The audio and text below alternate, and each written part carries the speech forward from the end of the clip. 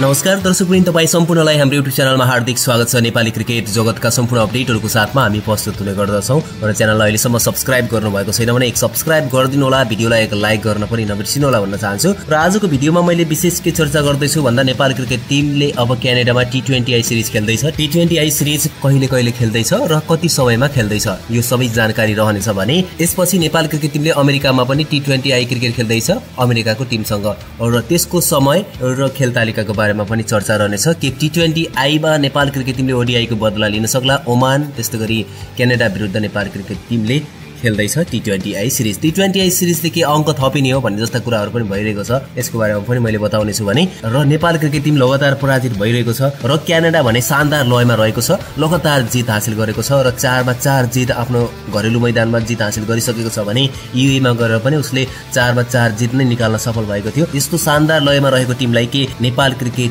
टिमले हराउन सक्ला भन्ने पनि एउटा चुनौतीको विषय रहेको छ। र त्यस्तै नेपाली क्रिकेट टिमको प्लेइङ 11 के हुन सक्छ। नेपाली क्रिकेट टिमको कप्तान रोहित कुमार पौडेल र कोच मन्टी देसाईले प्लेइङ 11 कुन रणनीतिको आधारमा तयार पार्दैछन् त यस विषयमा पनि चर्चा रहनेछ। र तपाईले पनि टी20 को लागि प्लेइङ 11 बनाउनु भएको छ भने तलको कमेन्ट बक्समा लेखिदिनु होला, च्यानललाई सब्स्क्राइब गर्नु होला र भिडियोलाई एक लाइक गर्न नबिर्सिनु होला। क्यानाडामा रहेको Nepali cricket team ODI cricket खेलिसकेपछि Canada, Oman र नेपाल बीच टी20 आई क्रिकेट प्रतियोगिता खेल्न लागिरहेको छ।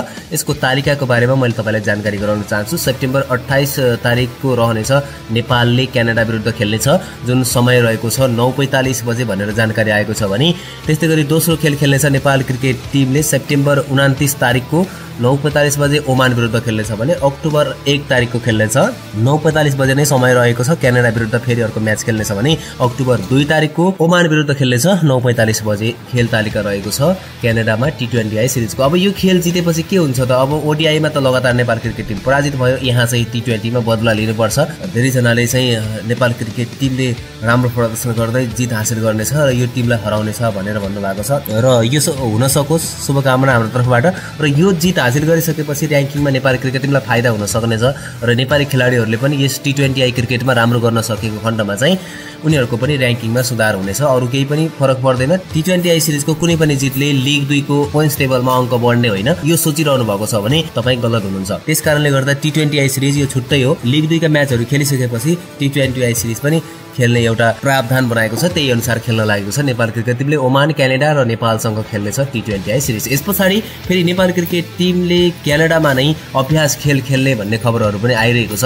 यसको बारेमा विस्तृत रूपमा जानकारी भने आएको छैन, तर ओडो म्याच खेल्ने अर्थात् अभ्यास म्याच 50 ओभरको खेल्ने भन्ने कुरा छ, अनअफिसियल हुनेछ। त्यो नेपाल क्रिकेट टिमले क्यानाडाको कुनै टिमसँग खेल्नेछ, त्यो युएसए जानभन्दा अगाडि नेपाली क्रिकेट टिमको लागि केही सहज हुनेछ। एक्सपोजर प्राप्त गर्नको लागि, केही अभ्यासहरू हुनको लागि, खेलाडीहरूलाई परीक्षण गर्नको लागि यो म्याच खेलेर फेरि युएसए प्रस्थान गर्नेछ नेपाल क्रिकेट टिम।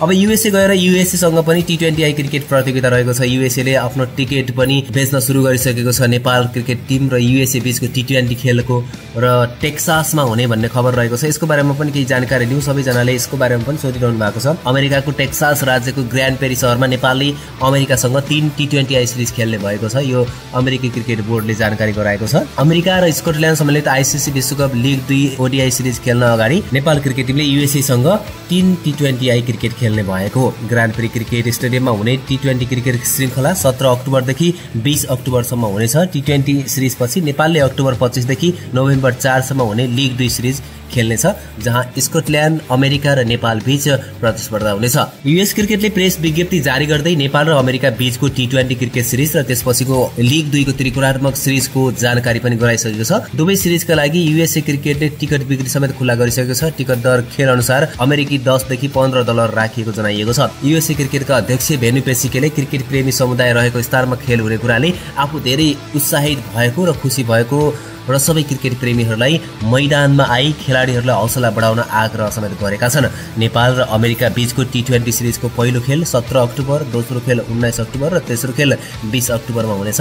सबै खेल अमेरिकाको सेन्ट्रल समय अनुसार साँझ 7 बजे सुरु हुनेछ। दर्शक महानुभावहरू, यसैगरी नेपाल, अमेरिका र स्कटल्यान्ड बीच लिग 2 को सिरिजको पहिलो खेल अमेरिका र स्कटल्यान्ड बीच 25 अक्टोबरमा हुनेछ। दोस्रो खेल नेपाल र अमेरिका बीचमा 27 अक्टोबरमा र तेस्रो खेल नेपाल र स्कटल्यान्ड बीच 29 अक्टोबरमा हुनेछ भने चौथो खेल अमेरिका र स्कटल्यान्ड बीच 31 अक्टोबरमा र पाँचौं खेल नेपाल र अमेरिकाको बीचमा नोभेम्बर 2 मा र अन्तिम खेल नेपाल र स्कटल्यान्डको बीचमा नोभेम्बर 4 मा हुने जनाइएको छ। नेपालको राष्ट्रिय क्रिकेट टोली अक्टोबरको दोस्रो सातासम्म अमेरिका गइसक्ने बताइएको छ। अहिले क्यानाडामा रहेको नेपाली क्रिकेट टिमले T20I सिरिजको लागि भरपूर तयारी पनि गरिरहेको छ।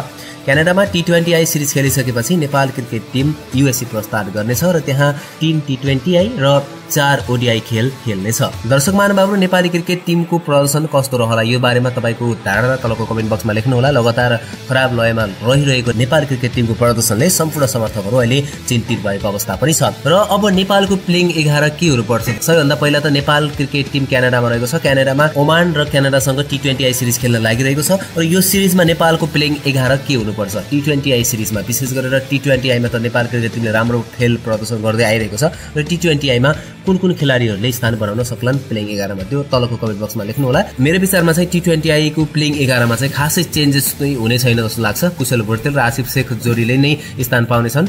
नम्बर 3 मा चाहिँ अनिल शाहले स्थान पाउनेछन् भने नम्बर 4 मा रोहित पौडेल, नम्बर 5 मा कुशल मल्ल, नम्बर 6 मा दिपेन्द्र सिंह एरी र नम्बर 7 मा गुल्सन झा, नम्बर 8 मा करण केसी, नम्बर 9 मा सन्दीप लामिछाने, नम्बर 10 मा सोमपाल कामी अथवा रिजन ढकाललाई पनि खेलाउन सकिन्छ भने नम्बर 11 मा ललित नारायण राजवंशीले स्थान बनाउन सक्नेछन्। यो टिम तपाईलाई कस्तो लाग्छ दर्शकहरुमा? अब यस बारेमा तपाईको धारणा तलको कमेन्ट बक्समा लेख्नु होला र तपाईको प्लेइङ 11 कस्तो हुनुपर्छ सो बारेमा पनि लेख्नु होला। कप्तान रोहित कुमार पौडेल, कोच मन्टी देसाईले पनि प्लेइङ 11 को बारेमा क्यानाडा विरुद्धको खेल रणनीतिको बारेमा अहिले सोचिरहेको बताइएको छ र केही चेन्जेसहरु गर्न सकिने र केही तलमाथि गरेर हेर्न सकिने भनेर भनिएको छ। अब के तलमाथि हुन्छ र के चेन्जेस हुन्छ र कुन खेलाडीहरुलाई प्लेइङ 11 मा राखेर कस्तो खालको रणनीति बनाउँछन् र क्यानाडा र ओमान विरुद्ध जित हासिल गर्न सक्छन् यो बारेमा भने हेर्न बाँकी नै छ। दर्शक महानुभावहरु, तपाईले के सजेस्ट गर्न चाहनुहुन्छ कोच कप्तानलाई र प्लेइङ 11 को बारेमा के भन्न चाहनुहुन्छ र कुन खेलाडीहरुलाई तपाईले T20I प्लेइङ 11 मा राख्न चाहनुहुन्छ सो बारेमा लेखिदिनु होला। च्यानललाई सब्स्क्राइब गरिदिनु होला, भिडियोलाई एक लाइक गर्न पनि नबिर्सिनु होला।